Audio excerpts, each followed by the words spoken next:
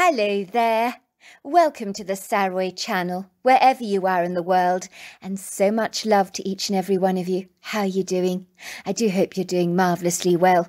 And don't forget to follow the rules, because you need to go and spoil yourself. Get yourself an effervescent sparkling drink, because I've got a fabulous story for you tonight.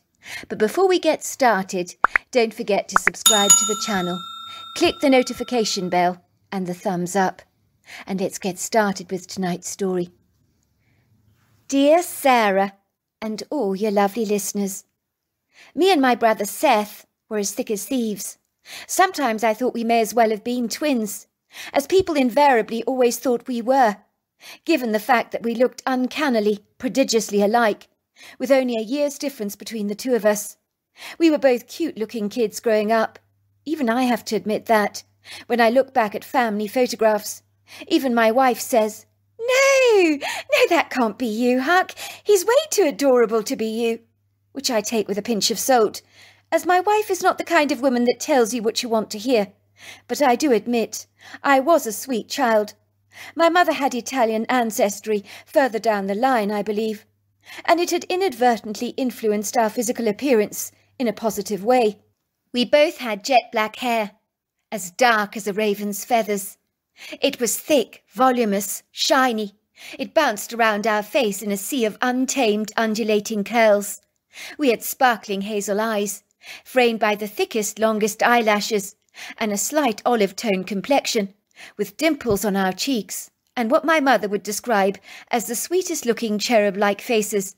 She would say it was so hard even to get remotely angry with us, as when she tried to correct us for our bad behaviour, she always felt she was disciplining a couple of angels.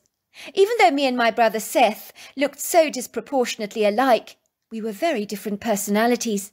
But somehow we managed to complement each other, rather like pepper blending harmoniously with salt, and tomato ketchup enhancing the taste of crispy French fries. We worked symphonously together, like two orchestral musical instruments, in a congruous alignment, you could say. I would describe my brother Seth as stoic, strong, prudent, steadfast, loyal, and always calm like the rocks that I'd see gathered around the creek.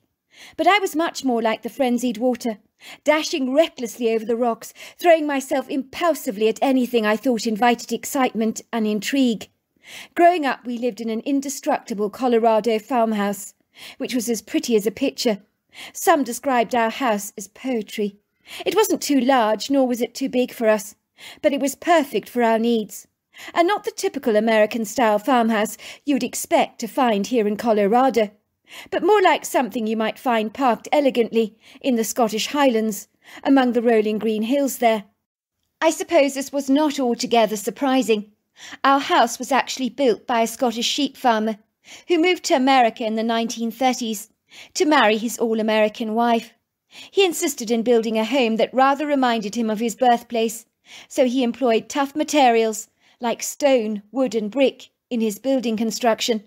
Let's just say our house was almost as tough, durable and robust as the rippling contours of the mountains that ebbed and flowed in the furthest distance, anointing the sky in a hazy, ethereal distinction, with a pronounced rugged but majestic intrusion that invited appreciation and intrigue on all eyes that surveyed the prepossessing views our property encompassed. Our square farmhouse was painted all white. It was a single story with a basement and attic made from stone and brick, with thick, sturdy, almost cast-iron walls and a grey slate roof, along with dozens of symmetrical windows that eagerly embraced spectacular views. It seemed so comfortable in its viridescent setting, almost as if it had always belonged there and had never been apart from the earth. The ground floor of our home was symmetrically arranged, with wooden skirting boards, dado rails, timber doors with architraves, timber shutters and cornices, and substantially sized fireplaces. Growing up, me and my brother always gravitated towards the woodgrove on our land. I suppose that wasn't surprising for two young boys. It drew us to it like iron filings to a magnet.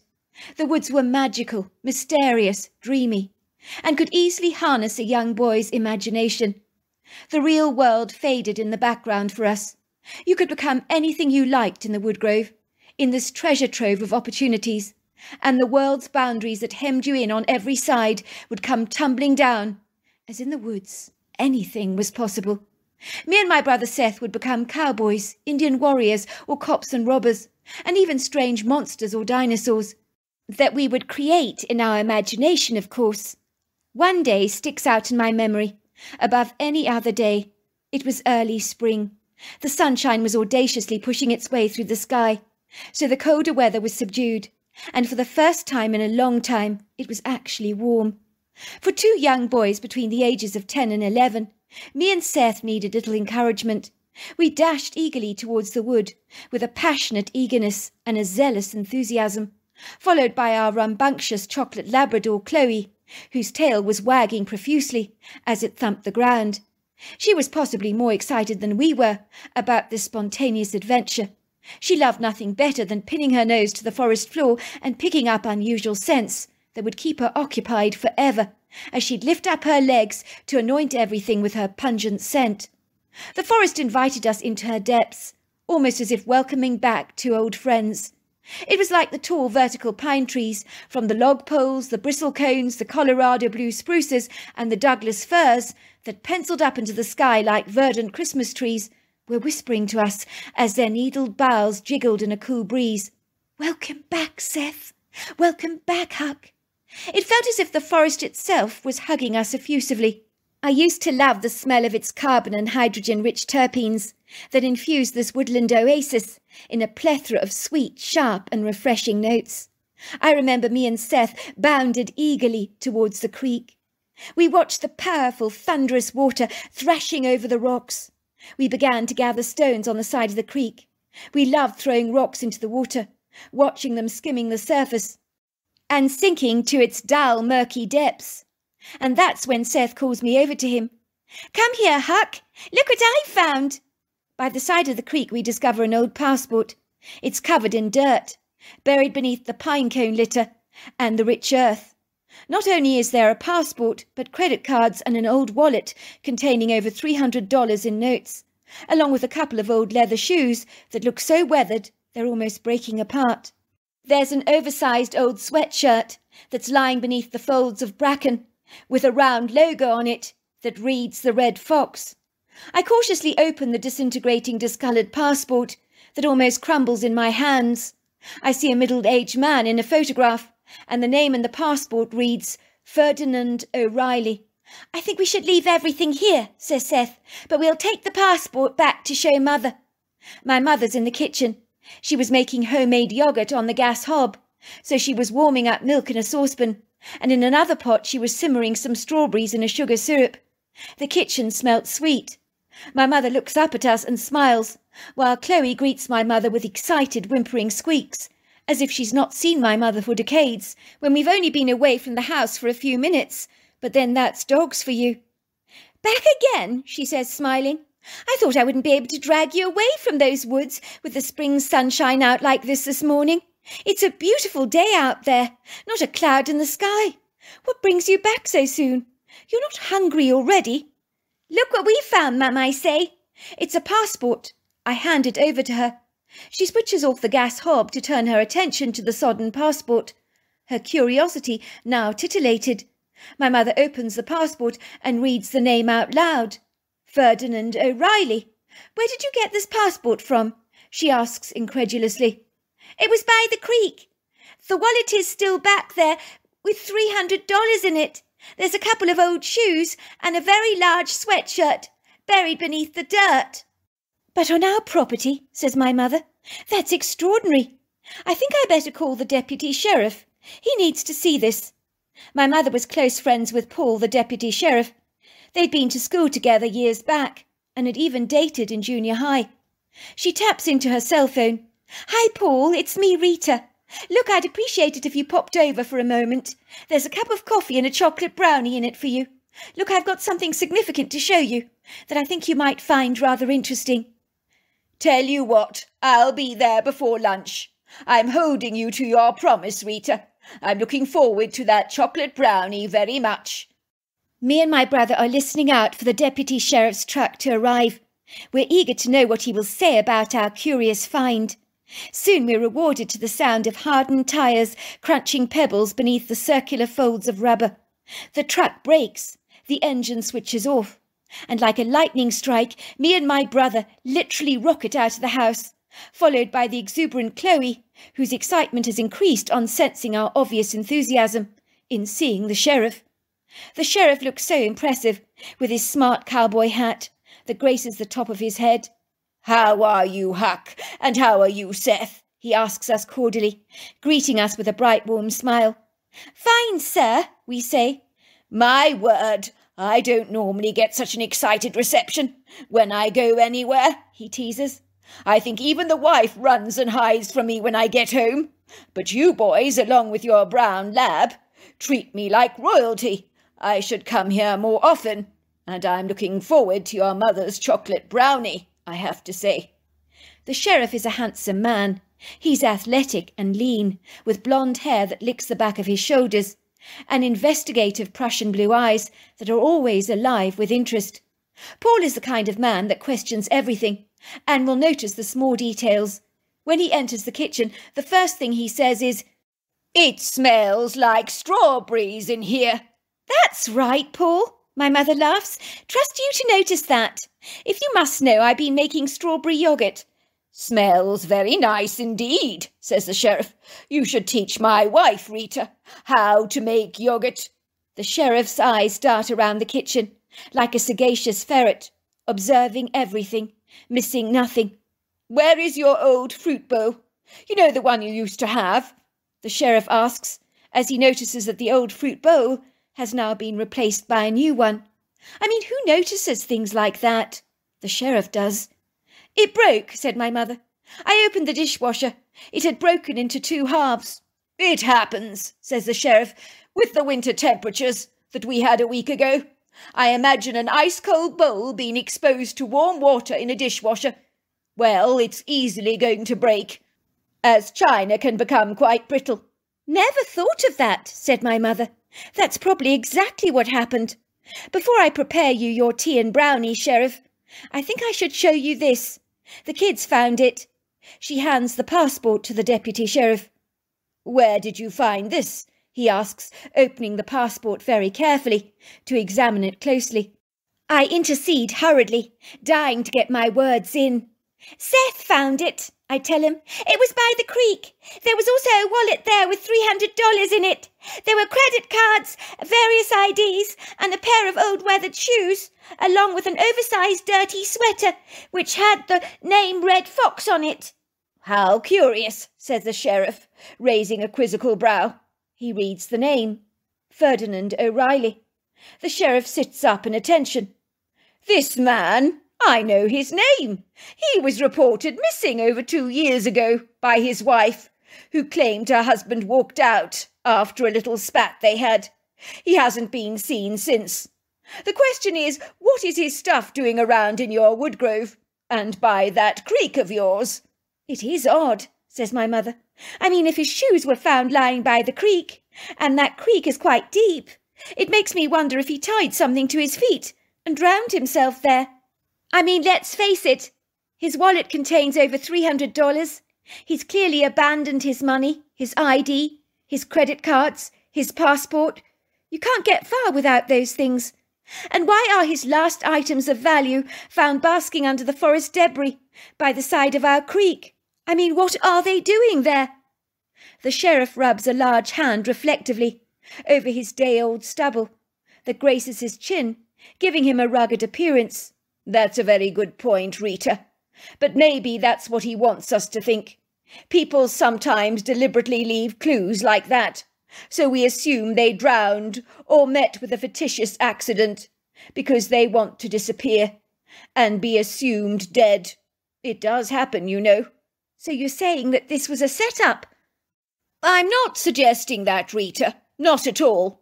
I'm saying when it comes to missing people, you can't simply just jump to conclusions like that. We'll get a police diver to search the water. I'll notify the wife about the items we found. I hasten to say their farmhouse is not very far from yours, so he could have walked to your farm and hidden in your woodgrove. The wife did claim that his backpack and camping gear were missing, which she hoped meant he was out there alive somewhere. But this recent find will give her pause for thought, and it will of course make her fear the very worst. Of course, it goes without saying we'll have to search the woodgrove for any signs of human bones being scattered across the earth, or eaten by wild animals. I don't know what to say, says my mother. I do hope you don't find his body, Paul. I hope he's just bogged off into the sunset to start a brand new life. I can't bear the thought of someone being so down on themselves they'd consider taking their own lives. But surely a spat or an argument with his wife wouldn't bring out such grievous melancholia, so much so that he'd end his own life by suicide. Depends, says the sheriff, removing the hat off his head and bouncing it in his hands like a ball.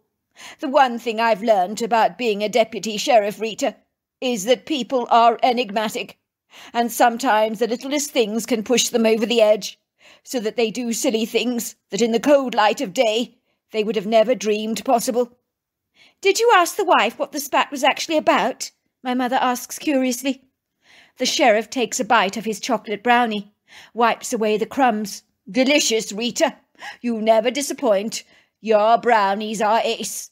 Why do the bakeries in town not get them like this? He pauses for a moment. I think she said the fight was over a Staffordshire Bull Terrier, but she didn't seem to want to go into detail about it. She became somewhat bashful, but she said he did leave the house in a very distressed state of mind, and told her he never wanted to see her again, as long as he lived, that she disgusted him. Wow, that's pretty terrible. Why would he say that? She must have done something bad. My mother raises a brow. Wow, that's steep. I mean, what could his wife have done that sent him right over the edge like that? It must have been really bad. I mean, I've had my fights with Bill over the years, as does any married couple, but I've never spoken to him like that before. And if I did, I guess I would almost certainly mean it. You're right, says the sheriff. Something smells rarely off about this. We just have one question. What happened to Ferdinand O'Reilly, known by his wife and by his friends as Fern? A day later, our farm had become a hive of buzzing, bustling activity, with observant policemen studiously combing and probing the woods for any clues, and a punctilious, pedantic diver was recruited to exploratively search the creek for any signs of a body. But everyone came back empty-handed, along with an industrious, unwearied police cadaver dog that found nothing. It was a day or so later, a strange truck, a red Ford Ranger Raptor, rolled down our driveway. My first thought is that this was a strange vehicle that I was certainly not acquainted with, as all my mother's friends and their trucks I was familiar with, but not this one. Me and my brother, who'd been rambling around the countryside on our bicycles, quickly propped them up against the old stable block that was used for storage, and hurriedly ran towards the strange car and its unlikely occupant, as I was possibly even more curious than the deputy sheriff would have been. The woman had parked her car right next to my mother's in the parking bay. She was staring out of her screen window vacantly, as if for a brief moment she was miles away, locked up in her own thoughts. She seemed to compose herself as she reluctantly climbed out of the truck, jangling her keys in her hands, throwing them into her purse. For a while she doesn't even notice me and my brother, or even our brown Labrador, who is whimpering with excitement to see the stranger, but I'm holding her firmly by the collar, so she doesn't go jumping over the poor woman. The woman is wearing black pants, flared at the bottom, a black watch jacket, and a white cotton top with a black bow around the collar tied in a ribbon. She's wearing flat court shoes. She looks up at us briefly, as if inadvertently against her own wishes she's been flung back into reality. She looks at us with a sorrowful pair of bear-like brown eyes, running a hand through the salt and pepper crop of curls that she has in a pixie haircut. "I'm looking for Rita Florentino," she asks inquiringly. "That's my mother," I say. "Come this way. She's in the kitchen." Chloe dashes up to the woman to greet her, but she literally recoils in horror at my dog's zestful enthusiasm. So I quickly restrain her on the woman's behalf. "Chloe, get back here! Leave the nice lady alone, will you? The woman nods at me gratefully, while she follows me into the kitchen. She walks with a straight back, a rather graceful deportment. Sorry, she says. I'm not very good with high-energy dogs. I'm always rather reluctant, very scared that they'll knock me over somehow. Before long, the woman is seated around our kitchen table, having tea with my mother. My mother has always been remarkably good with people. My father always tells her she should be a therapist, as she can make the most closed-up person just open up. You can mention someone in town, and my mother will offer up scraps of information about that person that you never knew about. She will randomly spout insane, mindless pieces of information like, "Did you know Mrs. Wallace grew up in a haunted house when she was a little girl, and her grandfather's ship was nearly torpedoed in the Second World War?" My brother and I would look at each other incredulously. Where did my mother get all this information from? We soon realized that she can open up the most unyielding nut that won't break open easily without being pounded and hammered first by a sturdy, robust nutcracker. My mother just taps the nut with her fingers and it breaks open like that. It seems on this occasion that the somewhat aloof, not exactly over-friendly woman is opening up to my mother seamlessly. I hang around in the background to eavesdrop. Now is the perfect time to give the rambunctious Chloe a grooming. "Must you do that in here, sweetheart?" says my mother, looking at me disapprovingly. "You're only going to get Chloe's hair all over the kitchen." "But it's cold out there today. It's warm in the kitchen," I explain. "My name is Greta O'Reilly," the woman tells my mother. "My husband's stuff was found lying around your creek in the forest," she says, taking a sip of my mother's hot tea. She lifts the cup to her mouth, her fingers trembling. The cutlery shakes. "Oh, I am so sorry, Greta," says my mother, reaching out to give the woman's arm a squeeze. "It can't be easy for you, having to learn about all that. But the good news is that no body was ever found, so your husband may well still be alive." The woman begins to cry. Salty tears spill down her face like raindrops. My mother hastily brings out a box of tissues, which she slides towards the woman. She gratefully grabs a tissue, blowing her nose rigorously hard in its folds. "In truth, it would have been a relief if Fern's body had actually been found and recovered in your creek. At least there'd be some closure for me. It's the not knowing. It's the not knowing that's killing me. It's like I can't fully grieve him, because I don't know if he's alive or dead. My mind is all over the place with worry, and I just can't get on with my life. How can I move on when I don't even know what happened to my husband?" "I can imagine," says my mother. "It's the not knowing. That's the worst thing of all. Growing up, I had a cat that just vanished. It was gone for days and days. We never knew what happened to it. But there was so much speculation. It was eaten by coyotes. It accidentally drowned. I remember I just felt as if I was in limbo, not knowing what had happened to my cat. I admit if I'd found her deceased body and been able to bury her, I would have moved on so much quicker, reached a place of acceptance, but always wondering and hoping that one day she would reappear was so gut-wrenching for me. I'll never forget that." "You do understand, then?" says the woman, eating my mother's words gratefully, as if they brought her a measure of reassurance. "Was your husband depressed?" asked my mother. "Is that why he left your home?" The woman begins to sniffle. She blows her nose again. "Have you ever done something you really, really regret? Something you wish with all your heart you could take back and do differently? But you know you just can't, and there's nothing you can do about it." "Of course," says my mother. "Haven't we all? I don't think there's a person on this planet that has not done something they regret. It's called being human. We all make mistakes." "Well, I did something really, really bad that I know that Fern could never forgive me for. That was the reason he stormed out of the house that night with his backpack. He looked at me and said, 'Rita, I don't know you anymore. The woman I loved would never have done something so cruel. What you have done makes you a monster in my heart.' How will I ever be able to forget this?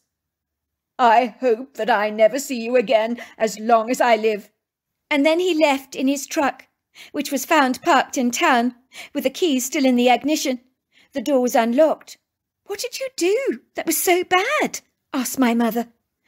"I'm almost ashamed to tell you, lest you should judge me too. Quite honestly, I wouldn't blame you if you did. You know what it's like here in northeastern Colorado, especially here on the eastern slopes of the mountains, in spring and summer. Let's just say there were dreadful thunderstorms and hailstorms so big they looked like golf balls. Our Staffordshire Bull Terrier Woof Woof was just so traumatized by the storms. She would scratch the furniture viciously, pound at the doors, desperately trying to get out. She'd cower under the furniture, was in a dreadful state. She was so frightened. I tried all kinds of remedies to calm her down, but nothing appeared to work. So I took her to the vet to have her put down." At that revelation, my mother becomes silent.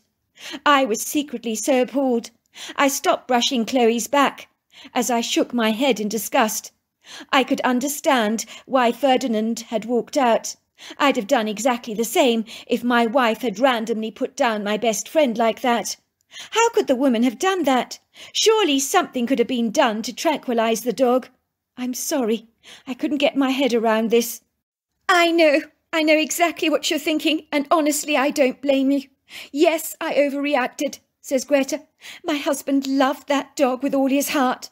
I never told him about my plans to put the dog down. I just knew he wouldn't take it very well, but I had no idea he would take the news so badly. I've never seen him so angry, so indignant, so devastated, all at the same time. "You've killed my best friend. How could you? How could you? And not telling me about your intentions is 1,000 times worse. It's cruel." Of course, I defended myself. I should have taken complete responsibility for what I'd done, but I didn't. "You've got to admit it, Fern. Woof Woof was in a dreadful state," I told him. "We had to do something about his angst. We couldn't leave him like this." "So your solution was to kill him, was it? I'd hate to see what you'd do to me if I was in a bad way. Throw me to the wolves, toss me over the boat to be eaten by the sharks. I don't know you any more, Rita. I'm ashamed to call you my wife. What happened to the kind-hearted girl I married and fell in love with? What hardened your heart like a stone? That's what I'd like to know." Oh dear, says my mother. He did take it very badly. I can't say I blame him. Losing a dog isn't easy. It sounds like Woof Woof was his beloved companion. You know the saying, don't ever come between a man and his dog. "What's wrong with me?" says a woman, cradling her head in her hands. "Why did I act so impulsively? I broke my husband's heart. And even if he hates me forever, all I want to know is that he's all right. Then I'll be able to sleep at night." "Of course you want to know if he's all right," says my mother. "Of course you do. I am terribly sorry about Woof Woof. You clearly are too. But it's all water under the bridge now. The main thing now is to find your husband. That's why I came here today. Do you think one of your kids could possibly show me where his stuff was found?" "Of course," says my mother. "I'm sure that both my sons would be only too happy to show you where they recovered the stuff. But I want to assure you, the police did search the woodgrove thoroughly. And let's just say they found nothing. I know, but I just want to go there for a moment. It'll give me some peace of mind. It'll help me to feel close to him." A year later, it was one night in early summer. Me and my brother retired to bed. We shared a bedroom together, even though we could have our own rooms, but we chose not to. We enjoyed each other's company, and didn't like the idea of being separated by different bedrooms. Sometimes we would lie in bed at night, talking together for ages, about everything and nothing. Those were the days. Me and my brother slept in the bedroom at the far end of the house. As far as we were concerned, that was simply the best, most private room in the entire house. It was spacious, airy, very large, but it was far away from the main bedroom where my parents slept, which was a huge plus. The thick walls of our home meant we could be quite noisy, and our parents wouldn't hear us. So I always clandestinely thanked God for those thick insulated walls created by the Scottish builder that seemed almost soundproof. So any of our loud antics, from our pillow fights to playful wrestling, could not be easily heard or discerned. "I wonder whether that poor woman, what was her name?" says Seth. "Greta O'Reilly. I wonder if she ever found her husband, or whether he's still missing." "I doubt he found her. I think we would have heard something by now. I'm quite sure Sheriff Paul would have told Mum if there was any news on that front." "You know what I don't get," says Seth. "Why that woman put down her husband's Staffordshire Bull Terrier, just because he was afraid of thunderstorms. There's got to be a way for treating that condition." "We don't know how bad it was, though, do we?" I say. "Come on, Huck. There are always ways to treat nervous animals. Veterinary science has come a long way. Surely there are ways to medicate dogs under stress. If my wife did what she did to her husband, I'd also walk out." "But do you think Mr. O'Reilly might be dead?" I ask Seth. "I mean, we found all his stuff scattered near the creek.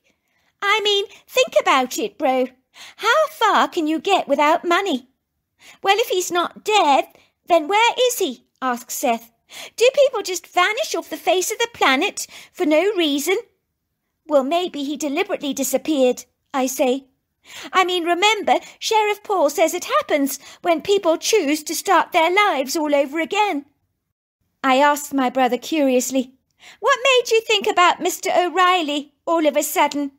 "I don't know," said Seth. "It's weird, but over the last week I've thought of little else. I keep thinking about him and what happened to him."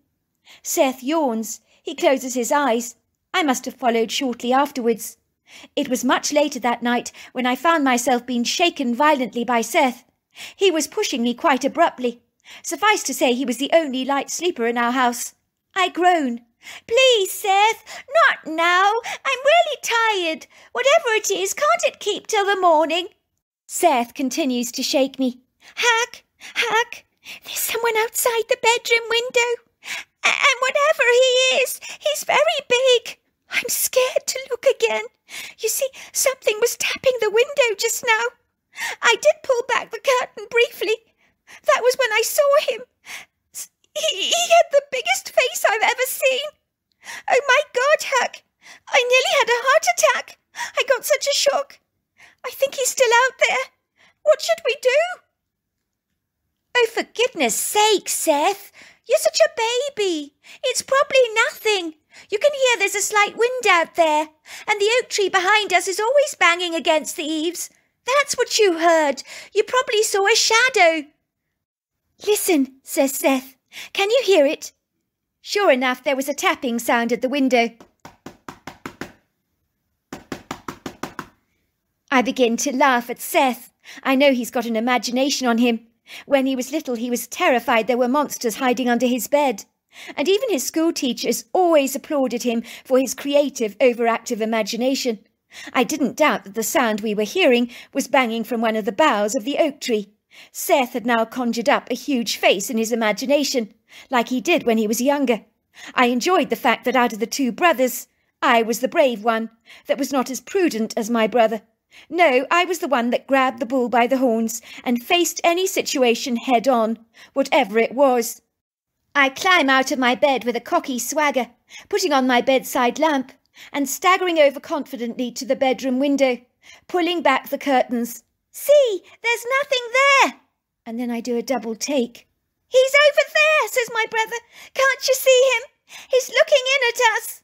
I'm now in a state of bewildered shock, as soft showering shafts of moonlight, along with the outside light that is motion activated and clearly has been triggered by this creature, enhances my vision. I'm able to see the tall, dark figure very clearly. It looks like a monstrous humanoid giant. I could tell he was 8 foot tall, about 700 pounds, with a pyramid-shaped head that folded seamlessly into his shoulders.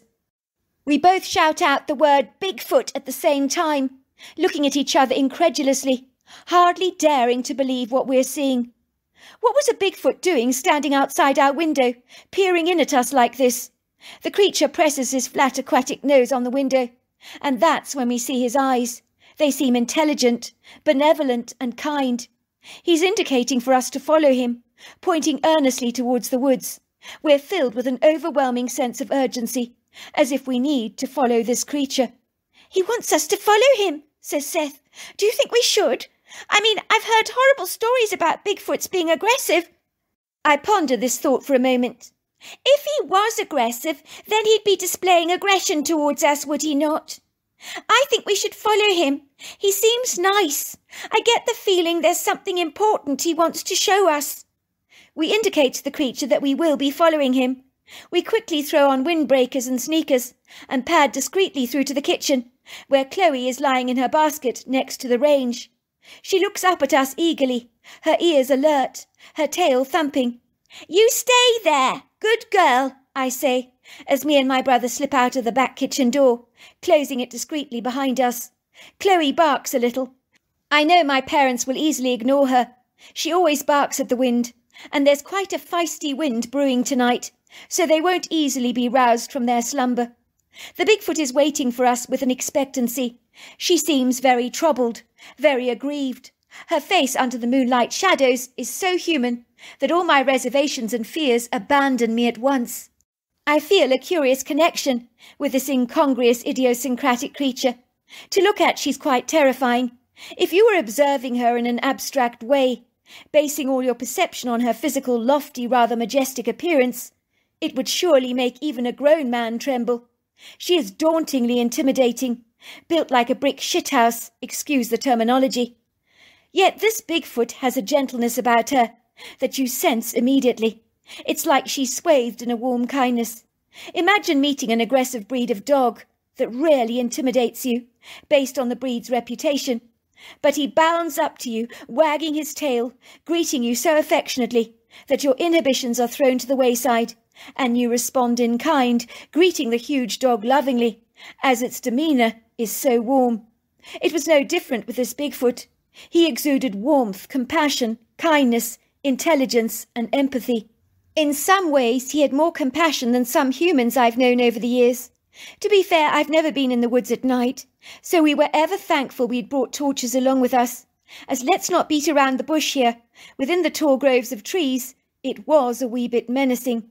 The woods at night had always struck me as unfriendly compared to during the day, but at night they almost become bodefully airy, inauspicious, as if during the witching hours they morph into a different place altogether, as if portals from different worlds open up and purge out the spirits of the undead to haunt the woods. It didn't help that the tall, baleful silhouettes of the trees that plundered the murky sky were clustered together like uncongenial gangsters who had an axe to grind with us. Well, that's what it felt like anyway. Their needled boughs shuddered under the brisk nudges of the wind that whistled through the trees. It felt as if they were conspiring against us and whispering to each other. I could almost swear I heard my name being called. Hack, hack, hack. Ostensibly, the tuneful sounds of the crickets and frogs was abolished on this night.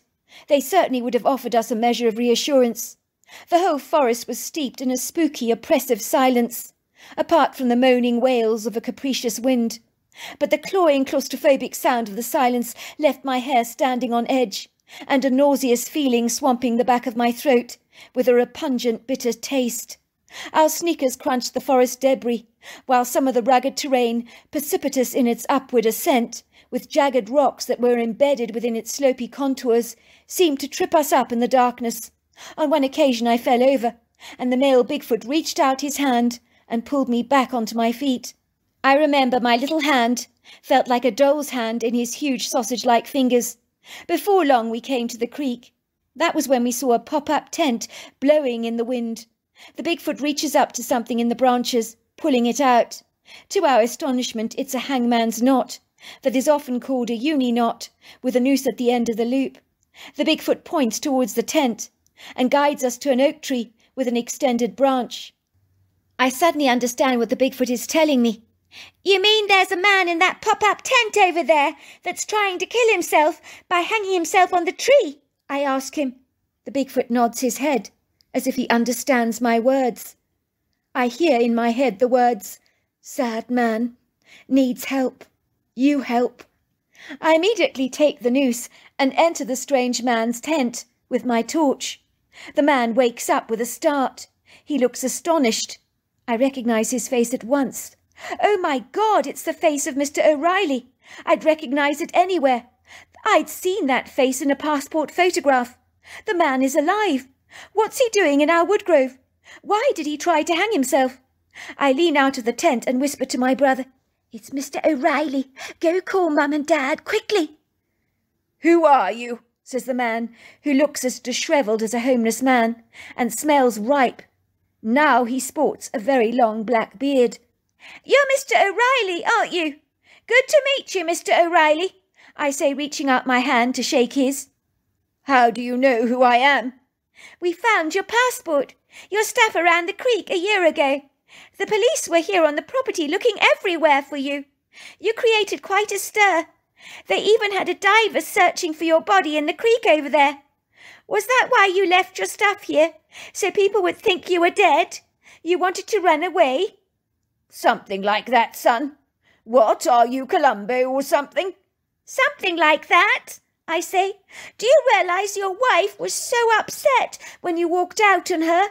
She came to the woodgrove here to be close to your stuff so that she could feel close to you. She was so sad." "Well, she's got over me quickly enough, has she not?" said Mr. O'Reilly angrily. "I was coming back home yesterday to surprise her. I wanted to see her again. I missed my wife very much.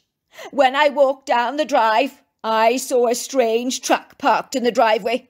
My wife was entertaining a man in the house, having wine with him. She looked like she was having a very good time indeed. Don't think she was missing me very much."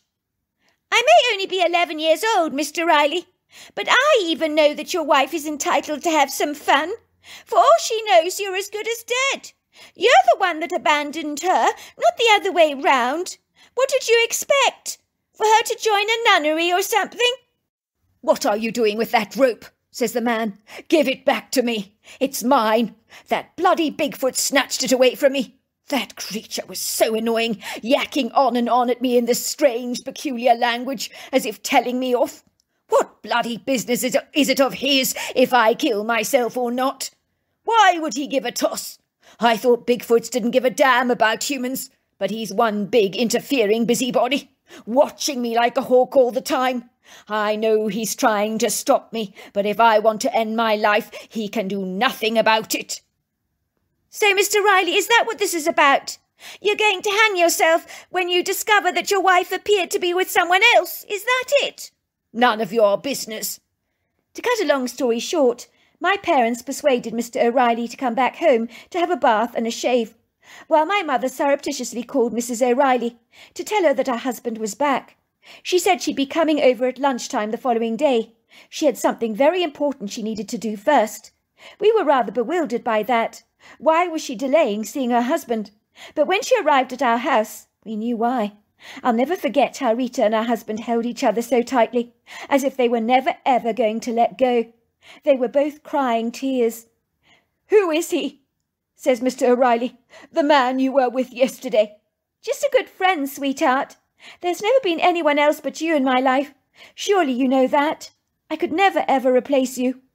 But where have you been all this time?" "I've just been hitchhiking around America. But I missed you. But I still struggle to come to terms with what you did to Woof Woof." "I'm so sorry, sweetheart. I wish I could take it all back. I was a complete idiot. I wish I could reverse what I did. But on that subject, I've got something for you back in the truck. Just you wait over there while I go and get it." Moments later she reappeared, with a tiny little Staffordshire Bull Terrier puppy in her hands, with a blue bow around its neck, and a little card which said, "I'm so sorry." "He's yours," she says, putting the Staffordshire Bull Terrier into her husband's hands. "I just hope he's not afraid of thunder."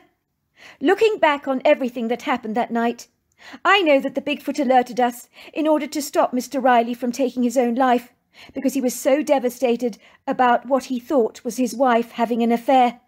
I'm glad to say he and his wife are still very much together, very much in love, and they now have a Staffordshire Bull Terrier that's not at all afraid of the thunder. So there you are. That's my story. Wow, what an incredible story. Until next time, goodbye and good night.